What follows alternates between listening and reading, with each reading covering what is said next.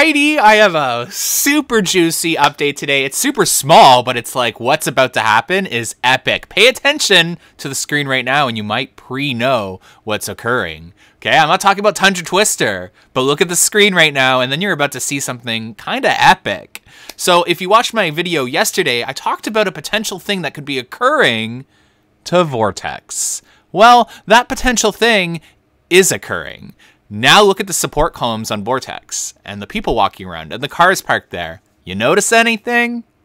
You notice anything? It's happening. A coaster is receiving a paint job at Canada's Wonderland. That is a rare. Unless you're the Bat and Dragonfire and Flight Deck. Those ones get painted all the time. But Vortex is finally receiving a paint job. It has been discussed. Peter said that it was in the plans. I mean, what about Behemoth, though? I'm so concerned. Behemoth needed it. But nonetheless, there is actually still a chance Behemoth could get a paint job, by the way. Wonderland can't paint their coasters until spring.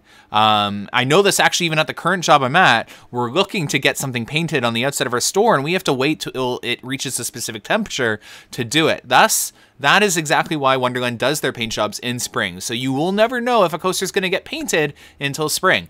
It looks like a darkish blue-gray, but again, it's really hard to tell on a drone this far away. So you won't really know until the park opens or when you hear from your friends that work at the park. But nonetheless, super exciting.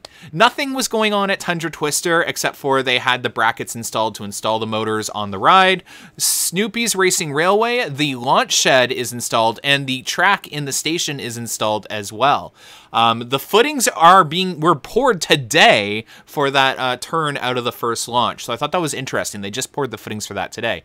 But here you can see them working on Tundra Twister, or not working on Tundra Twister, but you can see the brackets there. So a lot's going on in the park. What else could be receiving a paint job? Do you think the track will remain the same color, red? That's what I'm curious about. Are they going to go with a different color of a Vortex? But yeah, front gate reno or temporary reno, nothing visible that I could tell in change.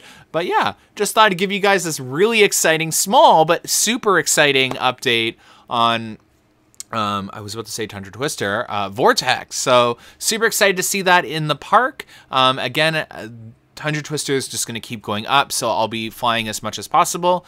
And yeah, thanks for watching today's update, and comment down below if you're as excited as I am about Vortex's repaint. And do you think Behemoth could be receiving it this season? I don't know. We'll have to see. Bye, guys.